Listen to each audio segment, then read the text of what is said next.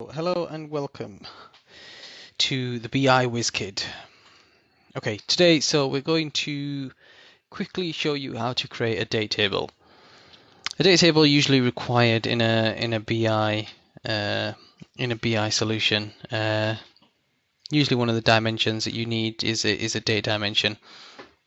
So what we're going to do here, instead of having to use the calendar function that we have within Power BI, what we're going to do is import a function and invoke that function within around 10 seconds. And then instead of having to create each and every column of the date table yourself, you'll have it created for you to use.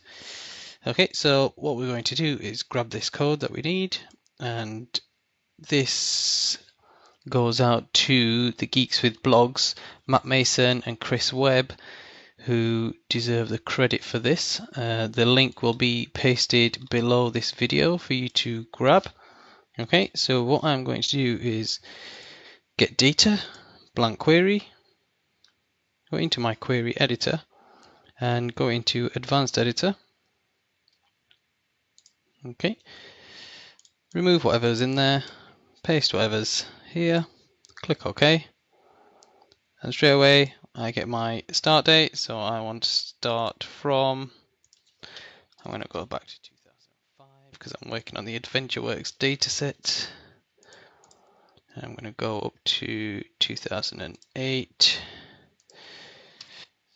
01.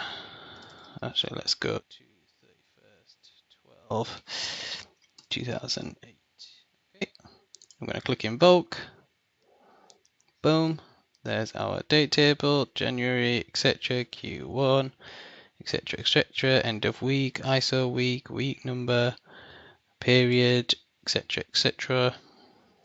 Okay, just going to call this date table, close and apply, and within a few seconds we shall have our newly created date table, which is ready to use. Okay, thanks for watching.